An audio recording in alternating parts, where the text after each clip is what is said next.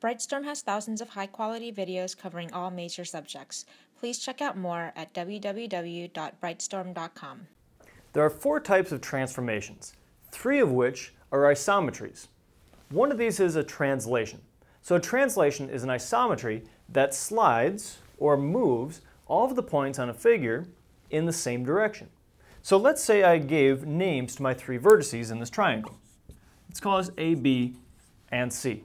So notice, if I go in a clockwise direction, after A follows B, after B follows C, after C follows A. When I translate this, that orientation is going to stay the same. We're still going to have A then B, B then C, and C then A. But how do we describe a translation to other mathematicians?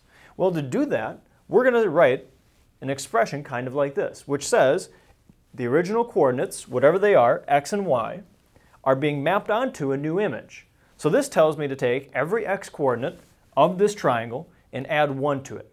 It tells me to take every y coordinate of this triangle and subtract 2. So you're going to use this rule to find which way you're going to translate. When you're adding to an x, you're going to be shifting your figure to the right. When you're subtracting from x, you're going to shift your figure to the left. When y is being added to, you're going to shift your figure up. And when y is being subtracted, it'll shift your figure down.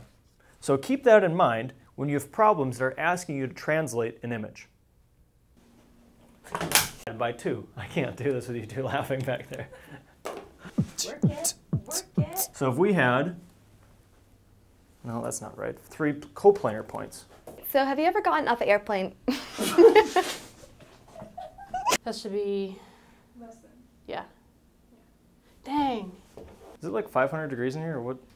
All right, so when you're in chemistry class, you're going to be doing a lot of work. You're going to be starting over. So as an example, we could consider like you've got a chain hanging from two fixed.